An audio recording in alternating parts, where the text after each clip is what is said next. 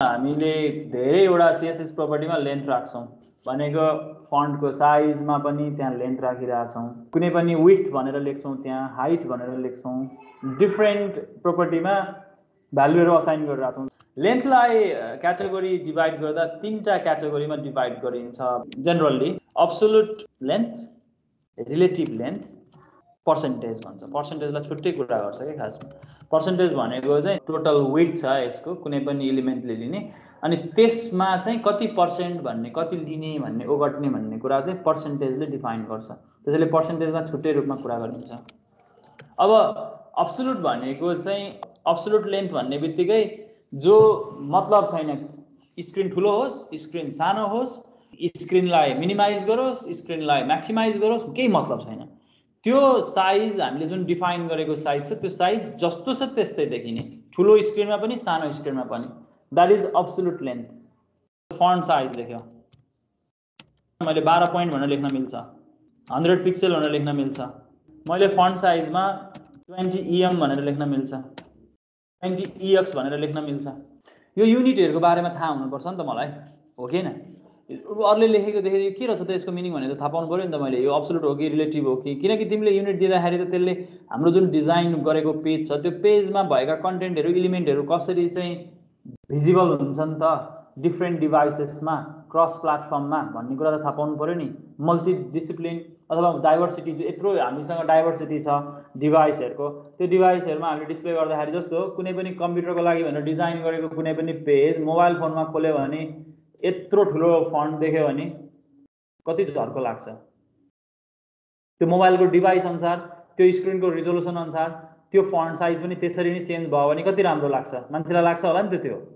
त्यसैले absolute unit भनेको चाहिँ हाम्रो एब्सोल्युट के त्यो साइज फिक्स हुन्छ ठुलो स्क्रिनमा पनि सानो स्क्रिनमा केही फरक पर्दैन पीटी भनेको त्यो एब्सोल्युट हुन्छ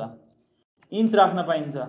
एमएम राख्न पाइन्छ सीएम राख्न पाइन्छ हामी यसरी साइज डिफाइन गर्न सक्छौं रिलेटिभमा छौं रिलेटिभमा चाहिँ हामीसँग पिक्सेल हुन्छ पिक्सेल भनेको तिम्रो स्क्रिनको रिजोल्युसन अनुसार चाहिँ यो जुन हाम्रो हामीले डिफाइन गरेको लेन्थ पनि त्यही अनुसारले घटबड हुन्छ स्क्रिनको रिजोल्युसन अनुसार स्क्रिनको रिजोल्युसन ठुलो भयो बढी भयो भने त्यो फन्ट साइज सानो देखिनेको फन्ट साइजमा काम गरेछौं भने स्क्रिनको रिजोल्युसन सानो भयो भने त्यो ठुलो देखिन्छ फेरि कति पिक्सेल ओगट्ने भन्ने हो के त्यो पीएक्स भनेको त्यही भएर पिक्सेल जति ठुलो भयो त्यति नै ठुलो देखिन्छ त्यो फन्ट अथवा फन्टमा राखेको छ भने अथवा अरु कुनै कुरामा विड्थ हाइटमा राखेको छ भने पिक्सेल जति भयो त्यति देखिन्छ तर पोइन्ट राखेको छ भने रिजोल्युसनले खासै असर गर्दैन के पनि असर गर्दैन एब्सोल्युट हुन्छ इन्च भनेर डिफाइन गरेछ नि इन्चै हुन्छ एमएम भनेर डिफाइन गरेछ एमएमै हुन्छ सीएम भनेर डिफाइन गरेछ सीएमै हुन्छ अर्को भनेको ईएम भन्ने युनिट छ अर्को भन्ने ईएक्स भन्ने युनिट छ यो ईएम भन्ने युनिट चाहिँ खासमा कुनै पनि फन्टको हाइट लाई रिप्रेजेन्ट गर्ने हो फन्टको हाइटलाई के र त्यो फन्टको हाइट भनेको चाहिँ रिलेटिभली कहाँबाट डिफाइन गरिएको भन्ने भनिन्छ भने स्मल एम बाट डिफाइन गरिएको भन्छ के यो स्मल एम को विड्थ जति हुन्छ नि ओ यो विड्थ बराबरको चाहिँ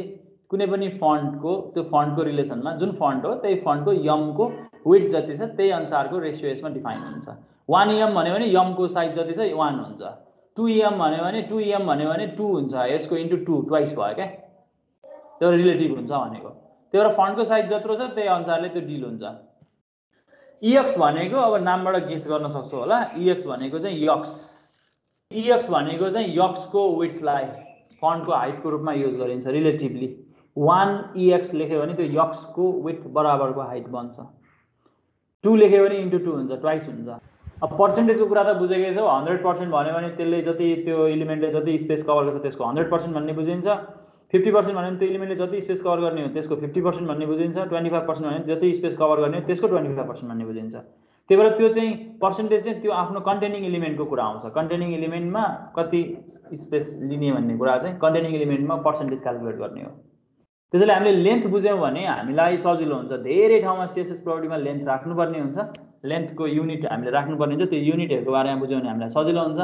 तिमी रेफरेन्सको लागि किताब पढ त्यो अरु इन्टरनेटमा जापाइदिन नखोज तिमीसँग त्यो मैले रिफर गरेको जुन किताब छ त्यो किताब पढ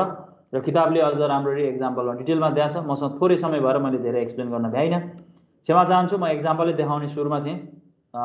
हामी नेक्स्ट क्लासमा हामी अझ फर्दर अरु कुरा गर्छौं लेन्थको बारेमा तिमी पढेर आऊ प्रयोग गर केही समस्या भयो भने हामी कुरा गरौँला आज यति गरौँ थ्याङ्क यू क्लास।